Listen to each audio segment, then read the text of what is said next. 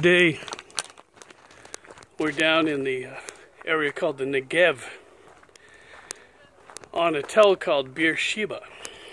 Beersheba is where Abraham, Isaac, Jacob lived. This is their home.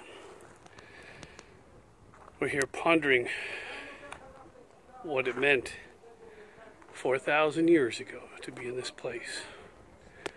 A wilderness, and yet still home.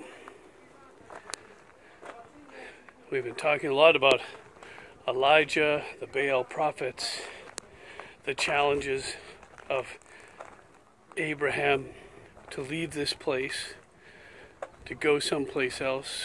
When Joseph was running Egypt, in order to save his nation, he had to leave this place of his forefathers.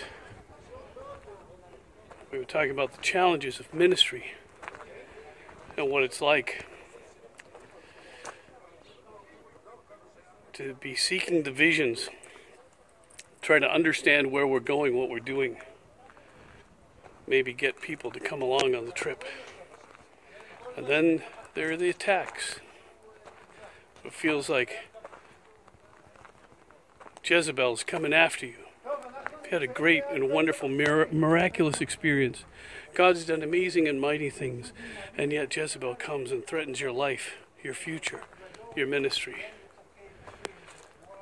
And God's there, in a still small voice, waiting for you.